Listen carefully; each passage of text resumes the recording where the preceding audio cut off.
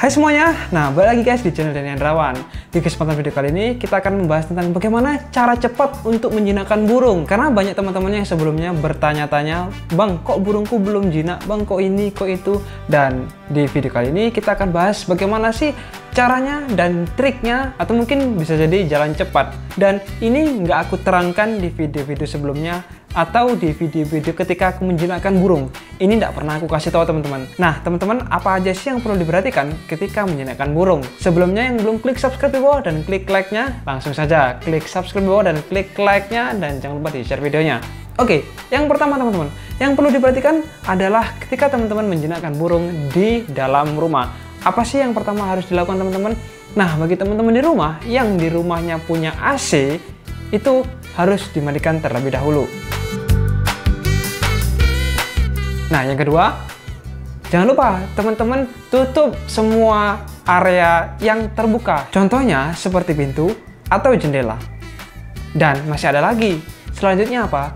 Mungkin teman-teman terlupa atau terburu-buru kepengen banget jinakin burung secara cepat. Biasanya sih banyak orang yang terlupa dan gak memperhatikan. Itu apa? Nyalakan lampu rumah. Tujuannya apa? Agar cahaya lebih terang dan teman-teman bisa leluasa untuk menjinakkan burung secara jelas. Burungnya pun nggak stres karena lokasi gelap. Jadi teman-teman harap nyalain lampu kalau rumahnya dalam keadaan kurang pencahayaan. Nah, step selanjutnya, burung kan pastinya teman-teman taruh kandang dulu nih, atau ditaruh tangkringan. Nah, bagi teman-teman yang burung yang ditaruh kandang, itu usahakan berikan tangan terlebih dahulu kepada burungnya ke dalam sangkar, lalu teman-teman pelan-pelan pegang secara perlahan ke badan burungnya atau ke bulunya. Bagaimana respon burung tersebut? Teman-teman pastikan harus pelan-pelan dan jangan membuat rusuh atau berisik. Karena kalau teman-teman itu langsung-langsung aja atau membuat berisik, burung akan stres dan akhirnya lama untuk jinak. Nah, kalau teman-teman memang nggak berani untuk memegangnya langsung karena burung tersebut liar, teman-teman wajib membujuknya dengan makanan. Jadi, cari makanan. Kalau burung paruh bengkok ini, berikan kuaci, taruh di mulutnya seperti ini, atau di dalam kandang itu sodorkan seperti ini. Nah, bagaimana respon burung tersebut? Apa burung tersebut tetap memberontak atau malah mengambil makanan tersebut? Itu teman-teman harus kasih perlahan demi perlahan juga. Kalau burungnya itu dikasih makanan, biji kuaci seandainya kalau burung paruh bengkok ini dia burungnya langsung respon mengambil makanannya, berarti tahap penjinakan itu bakalan bisa pasti lebih mudah. Nah, itu teman-teman boleh dilakukan setiap hari berulang-ulang. Ini cara penjinakan yang menurutku lambat. Ini dilakukan terus berulang-ulang karena pelan-pelan kita jinakin burung tersebut secara perlahan, lembut, dan nggak dibasahin dulu, nggak dimandiin. Seperti itu caranya teman-teman. Nah, kalau mungkin 5-7 hari burung sudah mau lancar makan di tangan, teman-teman giliran untuk memberikan jari, mengajarkan jari ke burung, langsung disodorkan ke gininya, ke dadanya. Jadi agar dia nangkring di jari. Ketika dia sudah merasakan jari ini aman untuk dia menangkring, itu artinya burung sudah nyaman kepada teman-teman semua.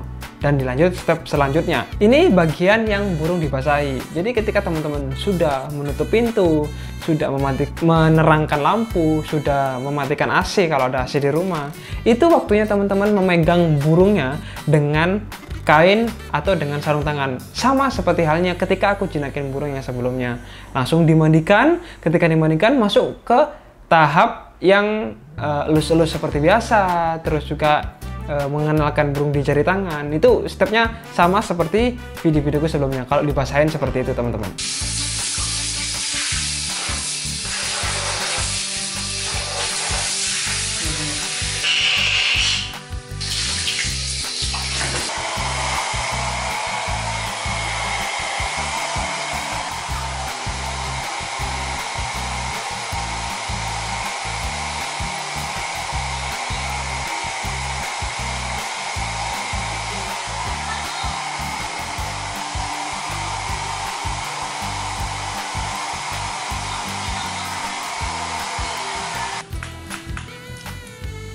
Ini burungnya untungnya sudah dikasih rantai guys. Kita nggak perlu lagi pakai rantai.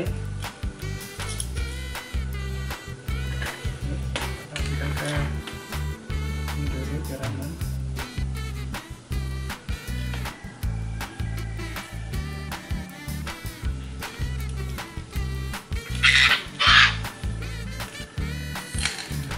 kita kan di sini kan.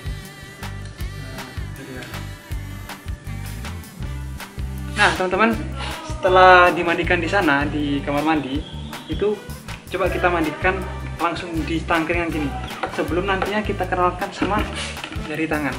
Oke.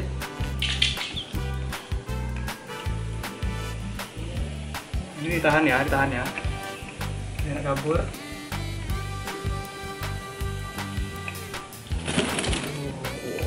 Santai bro. Sebenarnya dia ini sudah rawatan lama sama orang, kan nggak begitu susah. Tinggal kita kuyupin aja dulu badannya.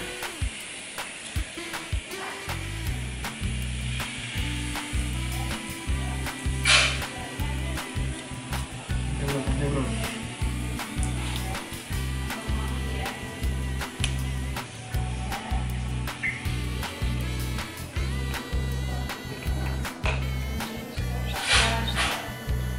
Ini gigit bro.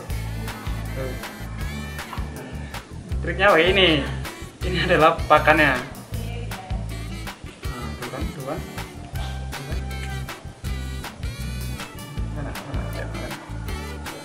Kita tahu makanannya nanti bro. Kita kan pakai spet.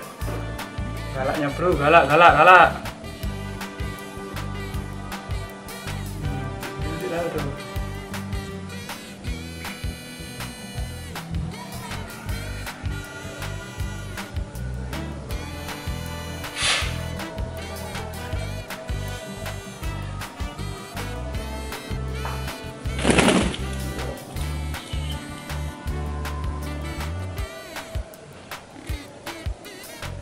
Dan step tersebut dilakukan secara berulang-ulang sampai burung akhirnya tenang dan mau nangkring seperti ini dan bisa dikatakan jinak. Ini yang paling penting tadi teman-teman, buat suasana rumah itu damai, nyaman, dan tenang. Jangan sampai bikin burung itu rusuh dan burung menjadi stres. Itu sih teman-teman tips yang paling penting dan jarang banget orang ketahui. Mungkin bisa jadi terlupa.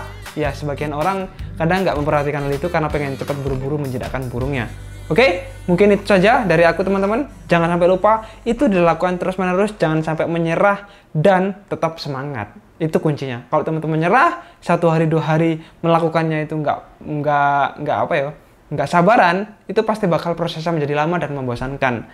Alhasil burung teman-teman bakal dijual karena nggak jinak-jinak.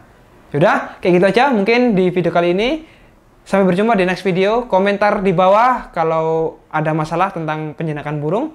Dan mungkin rekomendasi teman-teman, aku bikin video apa lagi. Sampai berjumpa di next video. Klik like-nya dan di share videonya. Bye.